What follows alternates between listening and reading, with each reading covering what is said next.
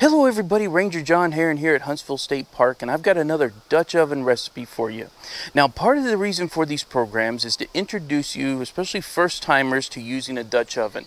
These can seem pretty intimidating, but I want to show you a couple of easy recipes you can do.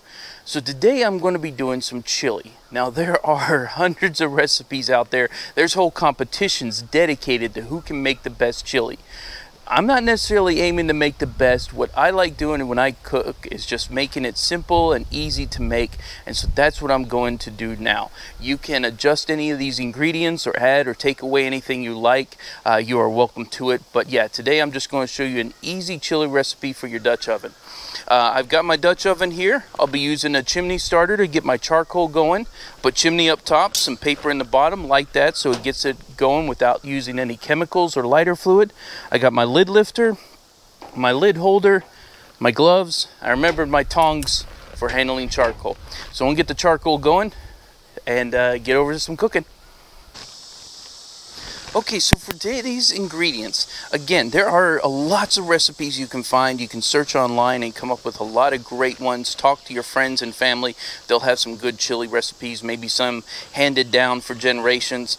But the purpose of this program is, again, introducing people to the Dutch oven. And I want to show you a recipe that I found that is simple and easy to cook. So what I started with is 2 pounds of meat.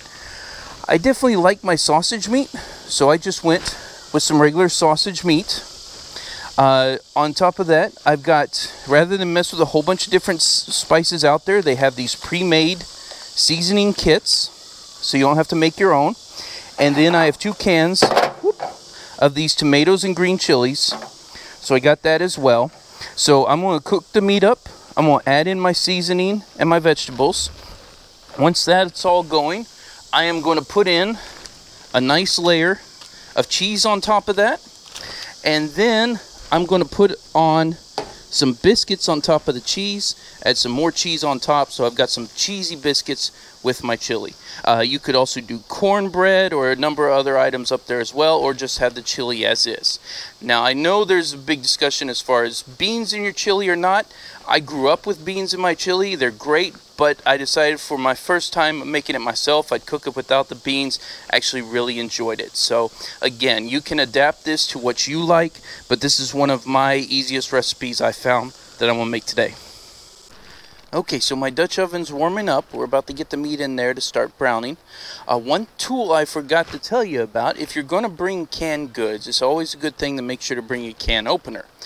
Or is it better, as an outdoor school or outdoor skill, if you have a multi-use tool, learn to use one of those little can openers that they come with.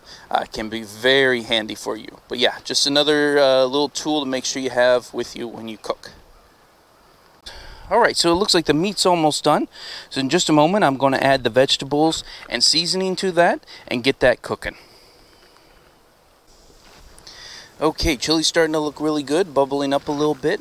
So now what I'm going to do is I'm going to layer in a layer of cheese, put the biscuits on top of that, keep them from soaking into the chili too much, and then put a layer of cheese right on top of that. Okay, so we got cheese, biscuits, cheese. I'm going to put the lid back on. We got charcoal sitting on top of here. So of course it's get cooked from below, and all this is cooking from up top. So we're going to follow the instructions on the can for the biscuits and let those cook. Alright, we want to remember that to avoid any hot spots as it's cooking, every few minutes rotate the oven and rotate the lid, making sure we get an even cook there and no hot spots are forming. Just every few minutes rotate. Alright, so here we go. We're going to check it out. Ooh, definitely a little crispier on top maybe, but don't worry about undercooked biscuits.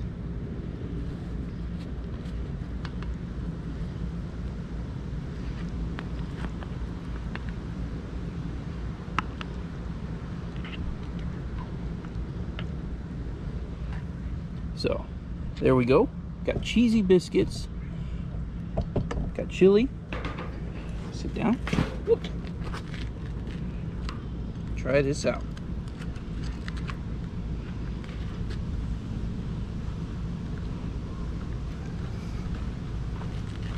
Oh wow, that's good. All right, so there you go. You can look up a lot of recipes online, but this is a very simple one you can do. Had 2 pounds of meat, had 2 packets of seasoning, 2 cans of vegetables, cheese, biscuits, cheese. Got a wonderful, very easy to cook chili recipe there that you can easily make at your campsite. So keep tuned for more recipes coming up, and I look forward to hearing from you on after you try this one. Y'all take care.